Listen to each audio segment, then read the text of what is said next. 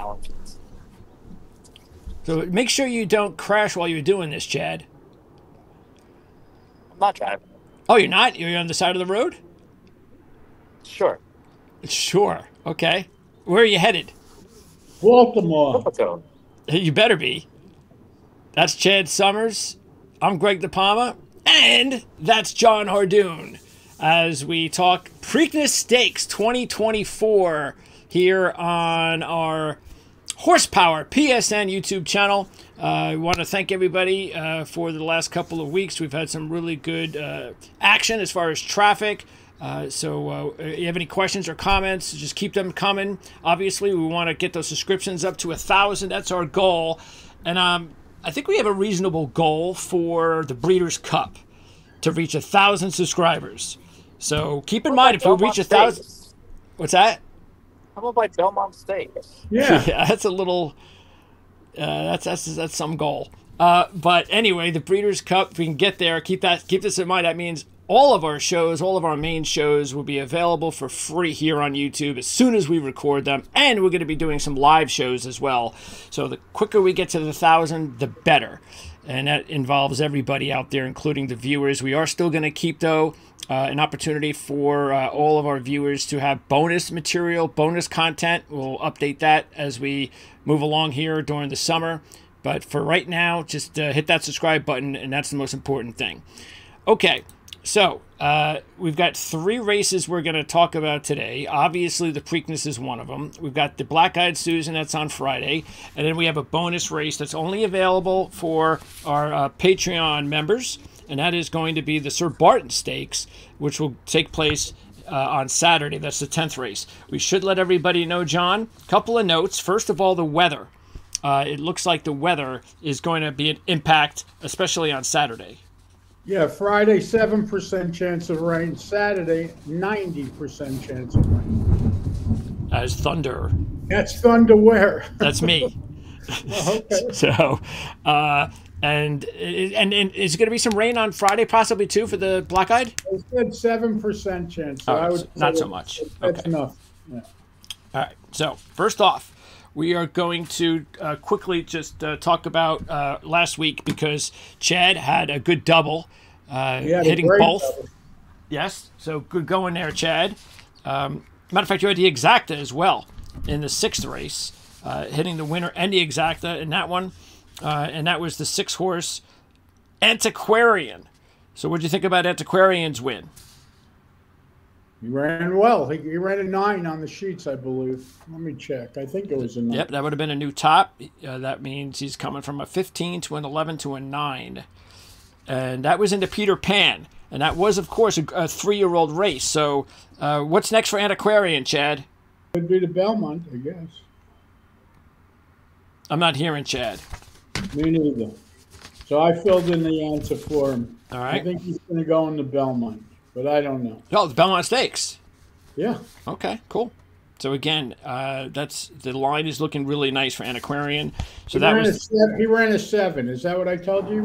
You said 9 originally. Yeah, I'm just looking it up. He ran a 7. Even better. Well, I don't know about that. Well, he would have been better off running the 9 first. Yeah, that's true. Can you hear me now? Yes. Yes. So what did you think about Antiquarian's Peter Pan win, Chad? And what's next for him, you think? Well, first, I mean, after the scratches, I was shocked that we got 5-1. That was a gift. He's a nice horse, and I think the Belmont Stakes, especially this year at 1.25 miles distance, not the 1.5 miles, to play right with his wheelhouse. And what's next, do you think? Belmont, potentially? Belmont Stakes. The Belmont Stakes.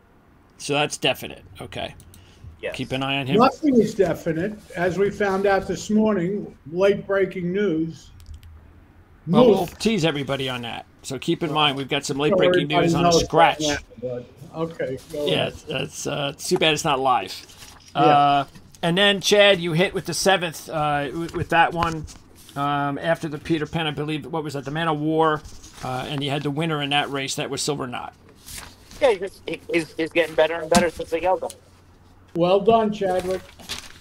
Well, that's keep the momentum going into Pimlico. Extreme measures. They better work when you go to that route. Okay, let's go ahead and talk about the triple card here on the show today. We're starting off with Friday's big race at Pimlico. Of course, the Black Eyed Susan. This is 1 1/8 miles, and this will go off about 5:45 on Friday. Again, the weather should be okay. And as far as the favorites, we have a 5-2 shot Corposo. That's the 7 horse. And then we also have a 4-1 shot Lemon Muffin and a 7-2 shot Recharge. So those are the top contenders for this race. Let's start with the first horse in the race. That's Jeannie Marie, John. And what's decent about Jeannie Marie is that she's improving each time out. Problem is her last race was a 17, so she has a long way to go. Yeah, the trainer does a terrific job. Butch Reed, and he's got Michael Sanchez coming to ride, who's a top young rider in the country. But I think he's a little slow. She's a little slow. Not only is she a little slow, she's a little short. So she's not tall enough to ride the roller coaster. She's not tall enough to win the Black Eyed Susan. That's a first. Okay. Next up, we have the 2 horse, and that is a 10-1 shot Ringy Dingy. Ringy Dingy. Katie Davis. I don't remember the last time I ever mentioned Katie Davis on this show, but that's, I guess, what, is she a Pimlico rider? No, she rides in New York. She's the brother of the sister of Robbie Davis and Jackie Davis, and the daughter of Robbie Davis. So she rides the whole winter. Okay. Well, she's on a dungy horse, because this horse has been pretty slow. Yeah, she has no chance. Agree, Chad? Or is this your top pick? To go, bring home to her daughter, her husband, birthday. Okay. Next up, a 4-1 shot, Lemon Muffin. And Pratt's on board for the first time, so that's big. This is a Team Wade Lucas horse coming off a 22, unfortunately. She had back-to-back 15s to start the year, but since then, John, a 17 and a 22. The 22 was in the Kentucky Oaks when the horse did nothing. You can't bet her because of the odds. I mean, she's ridiculous. It's ridiculous. Yeah. At 4-1. I mean, I understand it's first time Pratt. It's a major upgrade jockey-wise. However, I mean, if you at 4-1, you can't possibly think of playing this horse. Look, the thing with this is, two things. Like you said, it's a big jockey upgrade. I thought her win 3 back was very good. She comes out of a fantasy where Torpedo Anna was the winner that day and went on to win the Kentucky Oaks. She lost her race. We talked about this when we did the Kentucky Oaks. She lost her race. She won 58-2 the week before. So to me, you throw that race out. She thankfully hasn't worked since then. Lucas has no problem bringing horses back in 2 weeks. He does it with almost all his horses on the regular. So for that reason, the horse is a logical contender. Yes, 4-1 is light. I think she'll drift up. I think the line's wrong on the next couple of horses we'll talk about. So I think she'll end up going off at 6 or 7-1, 8-1, and I think she could use her underneath. All right, this horse, Lemon Muffin, has lost by a combined 27 lengths the last 2 races since breaking her maiden in that race at Oakland Park in February. Okay, next up, the 4. Call Another Play, an 8-1 shot. This horse is an interesting play here, John, because the odds are good. The sheet line is really good this year, from a 27 to a 15, better each time, steady better as well, which is just the way you want to see it. Yeah, I like playing hometown horses in these kind of races. This horse, Laurel, is his home, so, it's her home, I should say. Sort of, kind of. I'm sorry? Well, she trains at Fair Hill. It's not like she trains over Laurel Surface. But she's, Trembetta's a hometown guy. The horse certainly has a shot, especially at 8-1. She's a must-use. So what is the difference, though, if you like her, that you don't like the one horse when they were separated by a half a length last night? Because one horse is moving forward, and the other horse, I think, hasn't gotten to that point yet. That's all. Okay. Look, this horse was offered for $40,000 tag, 3 starts back, 4 starts back. I don't think she's been.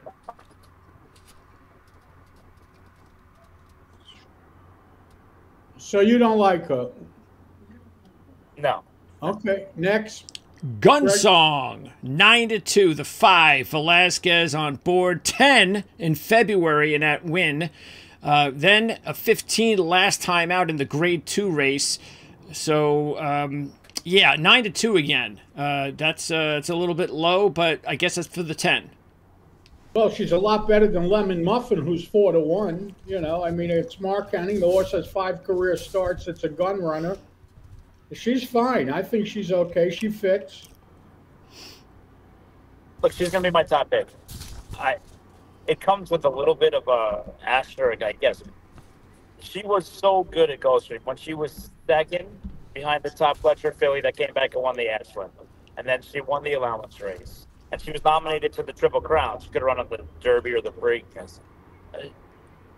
I would have thought she would be kind of a layup in this spot. Unfortunately, that last race, you can't really make a lot of excuses for. It was a tough race, I get it, but she sat the right trip and she stopped. Now, normally I would be very, very concerned, and I would think a wait and see approach for that next start. But if you look at her work camp since then, they gave her 3.5 weeks off. She came back, she breezed the bullet in Florida, came up to New York, breezed well, and then comes in with another bullet into this race. I mean, Mark Henning's had a lot of nice horses, a former Dwayne Lucas employee. He knows how to win these kind of races, even though it's been a while since he's running one. And I think that she's probably the best horse in the race. I don't know. I didn't study the sheets per se, but would you say the 10 is that the best number in the race? Yes. Yeah, it's tied for the best. If she can get back to that, then she's the logical contender. She's fine. Absolutely. All right. But just keep in mind one thing, Chad. The 10 that she ran at Gulfstream was around 1 turn. That doesn't mean anything. I understand because she's at a gun run and could probably run all day. I'm just pointing it out. No, it makes sense. And also, I'm sure that was with Lasix as well. Yes. The 6, Who Could Ask for Mo? Saez on board for the first time. A very steady sheet line over her career. She was stuck on 17 for a while, but at least she's gone from a 20 to a 16 over 5 races. She's okay. She's a little slow, and she would have to make a forward move, and the price isn't that enticing at 6-1. Look, the barn was very, very high on her. When she broke the mate, they thought that she could win the Oaks. And she's been disappointing. There's no other way really around it. I mean, she was flat in Tampa, came back and ran just so. And they put blinkers on. But Chuck McGahee, who's one of the greatest trainers of all time, he's 6% first-time blinkers.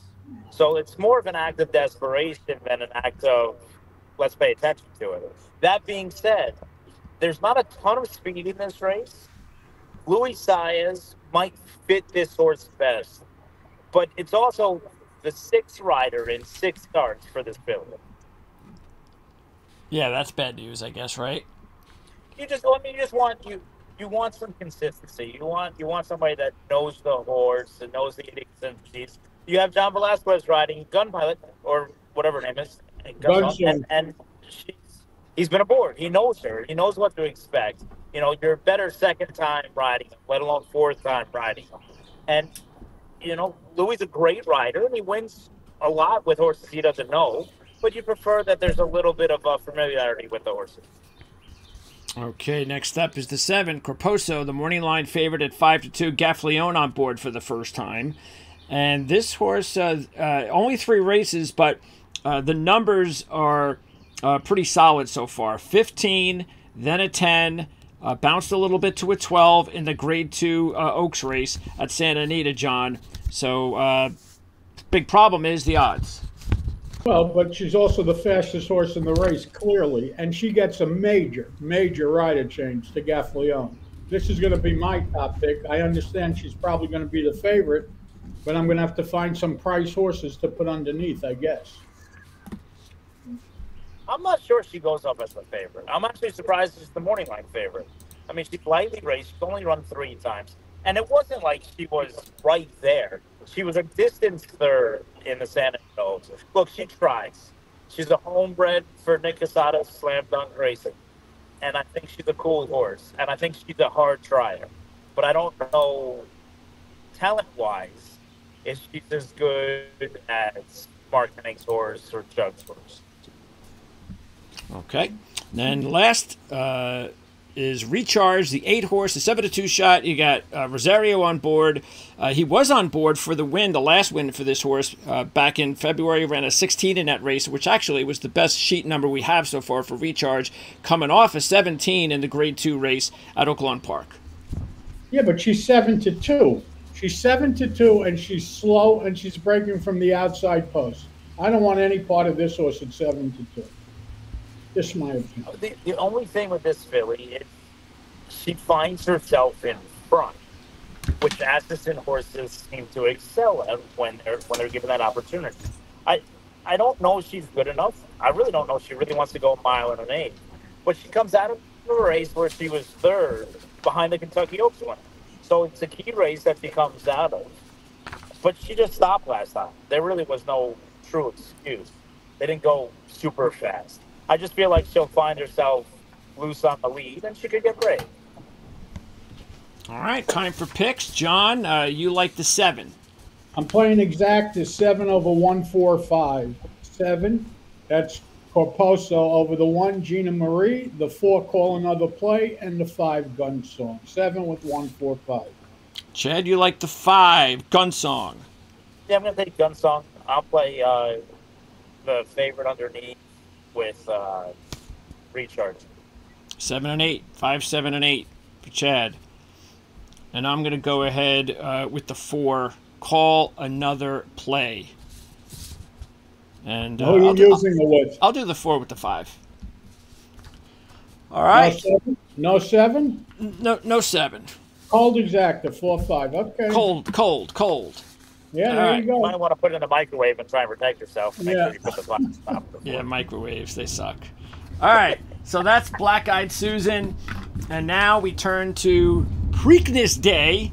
That's this upcoming Saturday, and that is the 18th of May at Pimlico.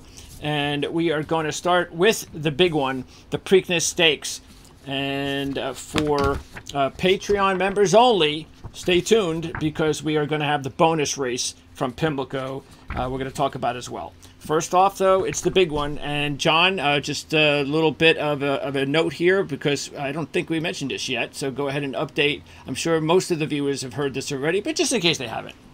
Muth is scratched, and that's a bad thing if you wanted to play against Muth because all the odds will now be cut in half for the most part. So I'm upset because I wanted to beat. I'm not going to lie, John. What? I wanted to play against them. Yes, but so do I. Because I don't hear you, Chad. You broke up. Chad? Okay.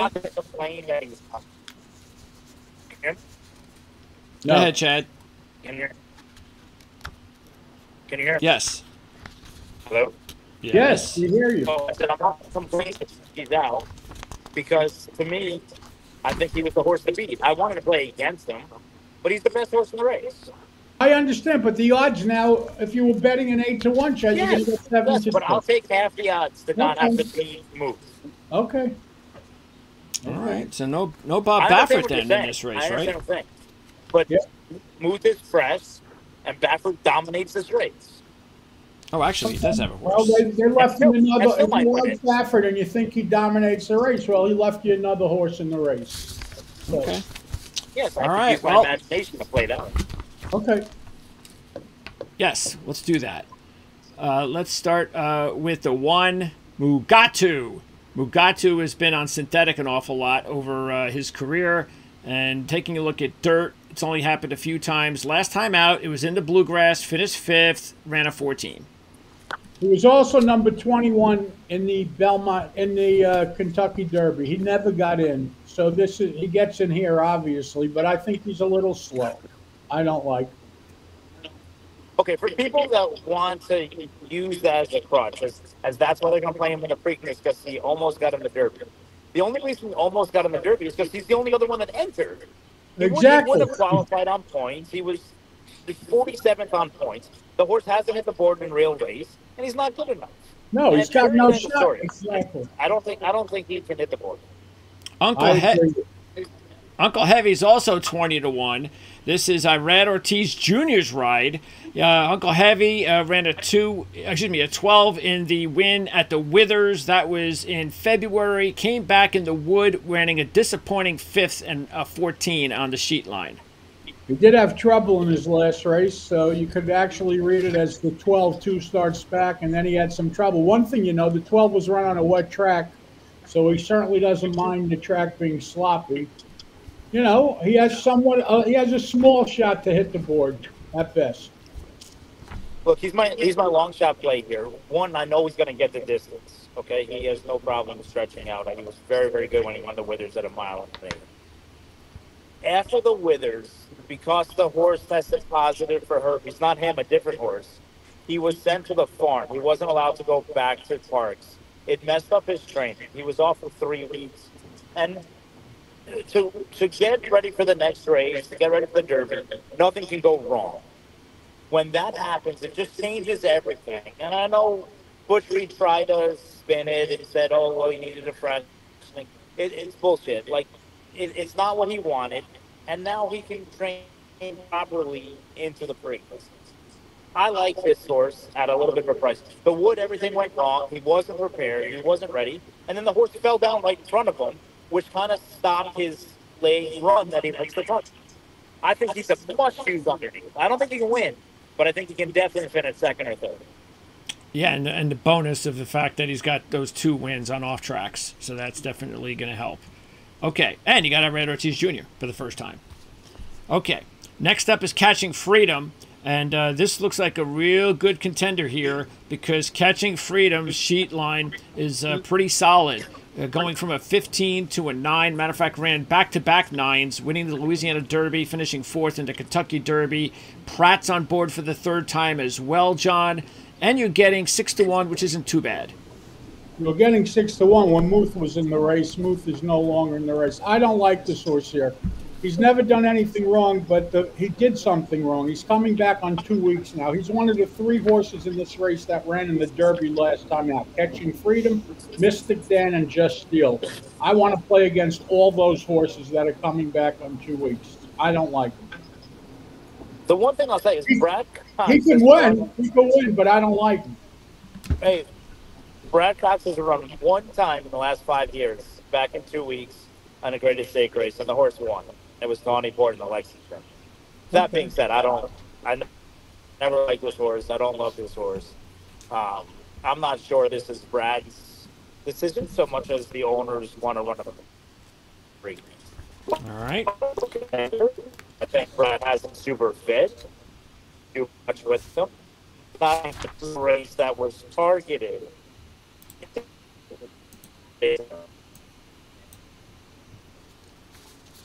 Okay. Let's go to the 5. Mystic Dan, Derby winner, coming off a 9 in that race, John. So this, if you look at his last 5 races, he's basically been improving from a 22 to a 9. Last 3 races are a 10, 10, and a 9. Yeah, well, he won the Derby last time out with an unbelievable ride and everything else that goes with it. But this is the first time that he's coming back close since last year when he ran the 12 followed by the 22. He's going to be an underlay. He's going to be a short price. You're not going to get anywhere near the 18-1 that he was in the Derby. And for that reason, I know he's going backwards. He's not going forward. So when I have a short priced horse that I know is going to regress, why would I want to play him? I don't like him. If it's a sloppy track, you have to use him. He loves the slop. Okay. The interesting thing to me, and John, you tell me about this. He seems to be a horse that loves the rail. The 2 wins that were just dynamic, the Derby and the Southwest in Arkansas, he made this huge move up the fence. Some horses like to be outside. Some horses like to be inside. If I'm riding this race and riding any other horse not named Mystic Dan, I'm not letting this horse up the inside. And if he doesn't come up the inside, we'll see how good he is. He's the Derby winner. It was a great ride from Brian. It was well prepared by Kenny McPeak. But I think this horse wants to be on the rail. And in post 5, I don't know that he's going to get over if Post every other 4 now. jockey rides a smart race. It's post 4 now. His problem is he's got Irod Ortiz in front of him, and he's not letting him get the wood. So. I would think so. 6, Seize the Gray. This is we got back-to-back D. Wayne Lucas horses here with Seize the Gray and Just Deal. They're both 15 to 1. Seize the Gray, the best sheet line we have is a 13. He's run that 3 times this year, including in the Pat Day Mile win in May. And Just Deal's got Rosario on board, coming off a nothing burger at the Derby. Before that, was looking pretty good with a 13, 12, 13, and of course had the big 7 at the Arkansas Derby, finishing second. Which one of these 2 long shots from D. Wayne Lucas do you prefer, John? If I had to pick one, it would probably be. I don't like either one of them. They both ran on Derby Day. Seize the Gray ran on Derby Day in the Pat Mile, couple of races before the Derby, and Just Steel ran in the Derby. So again, they're back on 2 weeks. I don't like either one of them. If I had to pick one, it would probably be Seize the Gray. By the way, Just Steel's getting also a rider switch. He got rid of his Smusen, and he's putting Joel Rosario on. So I don't know. Look, 2 things. One, I'll make a wager right now, John. Seize the Gray will go off at 10 to 1 or less. Whoa. Yeah, it's my racehorse. I know why. 4,728 people for my racehorse. Right. Why? Because my racehorse owns this horse, and that they sell micro shares. You could be a horse owner, Greg, for like $20. You get like 1 hair on the horse's head. Yeah, that's okay. That's what you get for the $20, and everybody bets $2. So there's literally thousands of people involved with this horse because they all tell their friends, and they tell their friends. Exactly. So anyway, I don't like the horse, but I do want to watch the odds. Here's the thing on Just Deal. It was an awful ride in the Derby. He was too close. What was he doing up there? It was way too. I agree. Right. So if you want the horse to come from behind, who's the first jockey you're going to call? Rosario. So there you go. I think this horse is a must use. He's won this race before. This is not necessarily Oxbow-like, but I just feel like this horse. I'm tossing out the last race. I have no idea what he was doing. It looked like he was trying to help out his dad. It didn't look like he was trying to win the race. Well, he could have been riding shotgun for his dad. He was outside of him. I thought he was going to have to roller derby, and someone's going to come alongside and he'd make a right turn. But to me, I think Rosario is the right jockey for this horse. He's going to the Hall of Fame this year, and he's got a shot to hit the board. By the way, he's riding very well now. The last couple of weeks, he's really been on top of his game. Greg, you asked me who I like better. Chad talked me into Just Steel. He's right. I'm wrong. Forget Seize the Gray. All right. Well, hey, he's got the better sheet numbers. So yeah. The next 2 are good contenders, especially Tuscan Gold, an 8 to 1 shot with Gaffalione on board. This is a Chad Brown trained horse here, and Tuscan Gold. We talked about him possibly. What did he back out of the Peter Pan last week? Yes. Yeah. Okay, so I think that's a really good move. He gets an extra week off. He ran an 8, and that's important because he ran an 8, which was a 6-point new top. So that extra week will help when he ran 3rd in the Louisiana Derby. So anyway, 8 to 1, Gaffalione, an 8 last time out, Tuscan Gold. What do you think about the 8, John?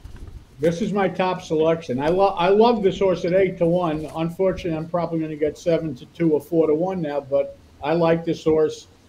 And Gaffalione's going to win this race for Chad Brown. I'm with John. That's my top pick as well. I think it was smart. I don't think I guess he could have maybe backdoored with the Derby once the other horse got in the race. But passing on the Peter Pan, pointing for the Preakness, the race that Chad Brown's won twice. It's a small field. The horse only run 3 times. He needs the experience. So for me, this is a horse who's just getting better and better. Comes out of a good race at Fairgrounds, the same distance. And he's fresh. I think he's a logical, fresh horse. I think he's the horse to beat. And then the 9 is Imagination, a 6 to 1 shot coming off a 10 in the Santa Anita Derby. Ran 2nd in that race. The sheet numbers have been really consistent and very good. I never had a bad race, ranging from a 13 to an 8.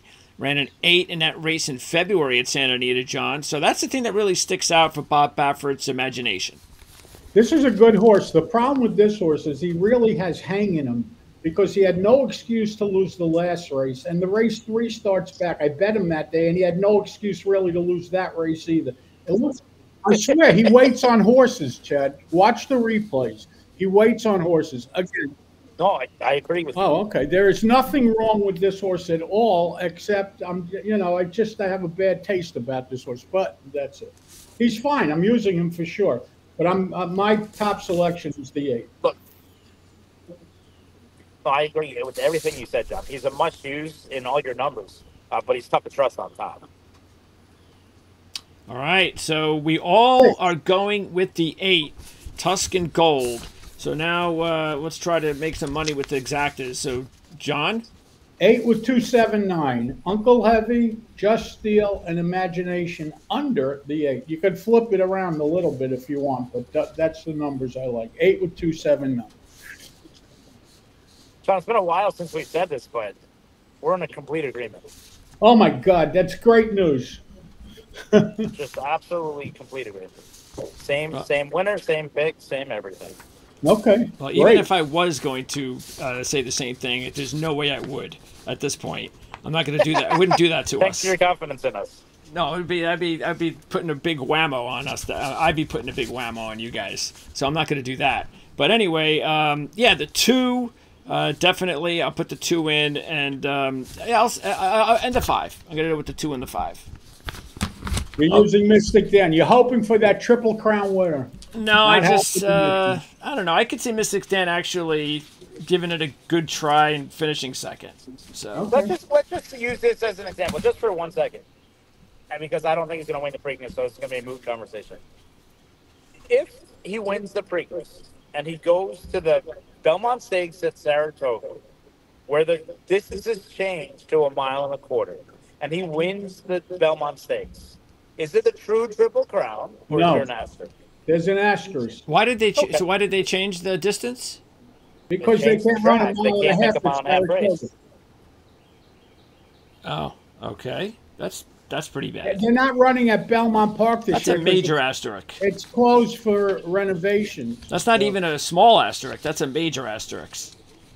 That's like winning the World Series if you're a Dodger fan in the COVID year. Sorry, don't count. No, it's like winning the World Series. Where was it? Didn't they have one World Series where there was an earthquake and they couldn't play at their home? Yeah, the Giants. The Giants. Right?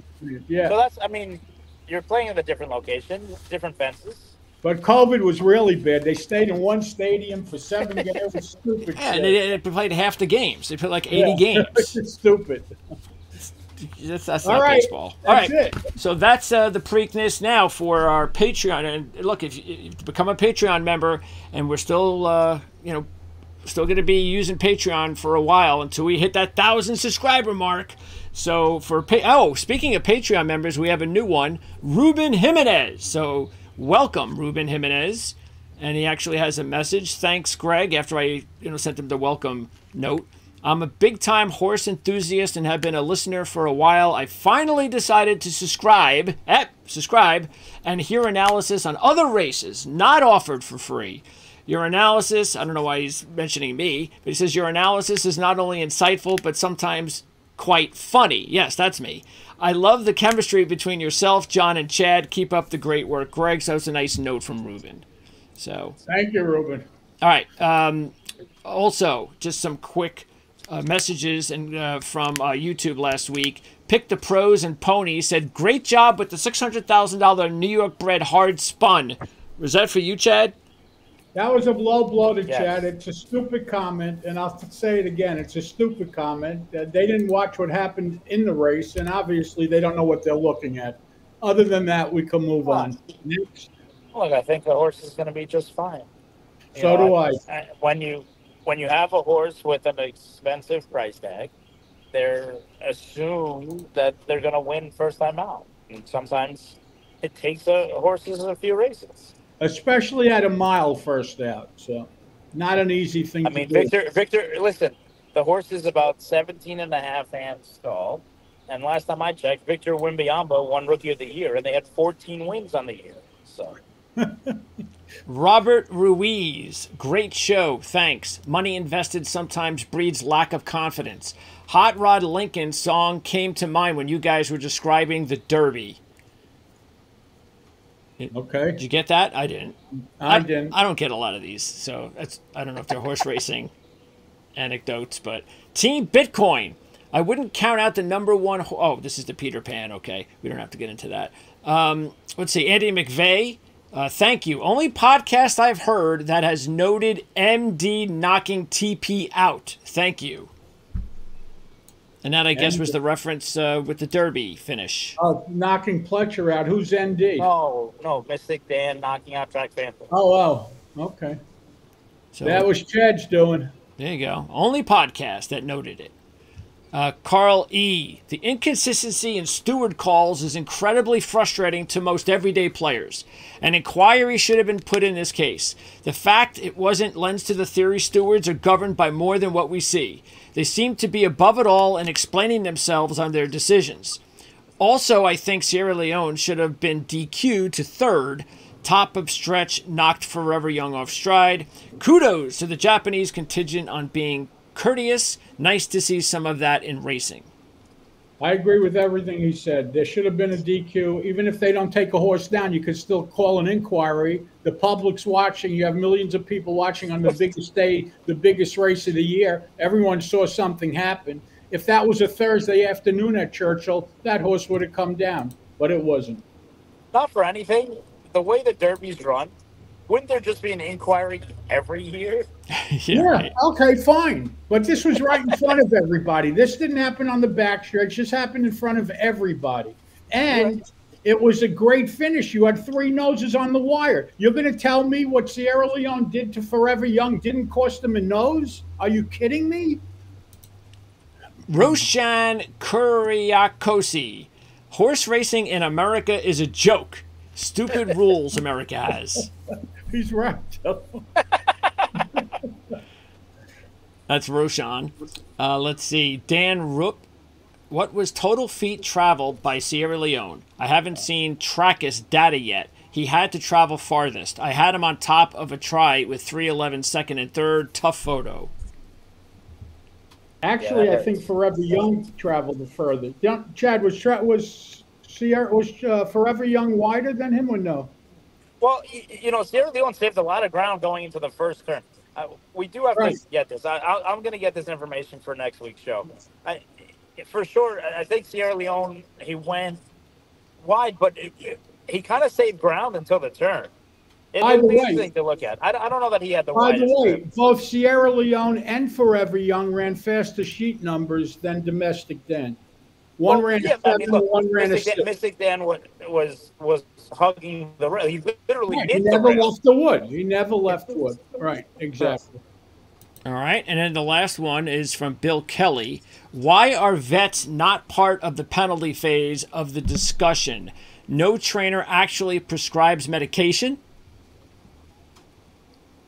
No, that's Oh, listen, he's 100% right. he is right. This is a HISA issue, and it's a greater issue in the industry, and I couldn't agree more.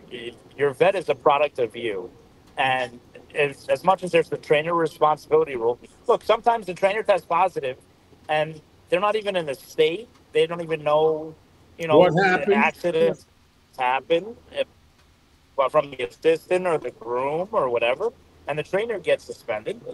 The vet's part of the team. By the way, I noticed, and this is not from the YouTube comment section. This is from the texting comment section between the three of us. John mentioned that Muth scratch from the Preakness spiked a fever shipping the Maryland. And then Chad Summers sarcastically said, sure he did. And that started a little bit of a back and forth. Chad, I don't believe he spiked the fever. That's just an easy way out for the trainer. I don't believe he spiked the fever either. I don't know. That's just my opinion. okay. No, I think he might have spiked the fever.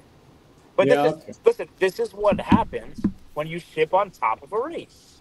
Right. If you shipped over there 2 weeks ago, he was never running in the Derby. He was never running in the Derby. Right. Ship So why over didn't two they? weeks That's a great earlier. point, If Chad. you Why if you didn't they ship ship over and you them? get sick, Yeah. then you got a time to get over it. Yeah. All right. Now, bye, everybody at YouTube. We're heading to our final bonus race for Patreon members only.